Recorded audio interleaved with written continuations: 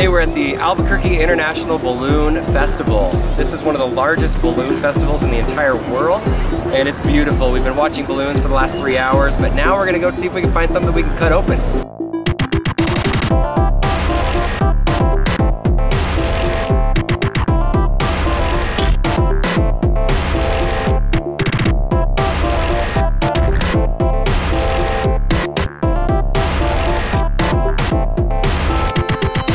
Thing that we've been looking for a while that we found here are these Rainsticks. You turn it upside down, sounds like rain. That's cool. We're not gonna get the sombreros, but we are gonna get the Rainstick. That would be cool to figure out how it works. Here we are back home with the Rainstick. There's little holes punched all throughout it. And then you can see at the top, there's a different color wood. What do you think's inside of it? Some sort of like rocks. From Albuquerque, New Mexico, back to our house, and now we're gonna cut this thing open and see how it works inside.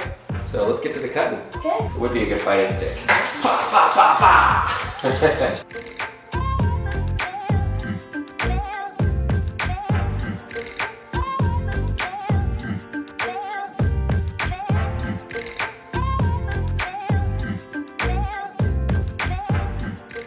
The rubbing of the blade on this wood smells like a campfire in here. Yeah.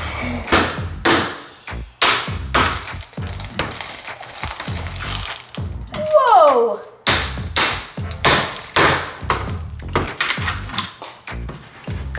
That is tons of rocks. Whoa. Whoa! Oh my gosh. Whoa! That's how it does it. Those spikes hit the rocks and then it keeps on going like bouncing down.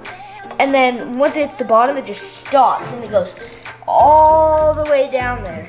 Look how many rocks there are too. Like, yeah, those are just rocks. Little pebbles.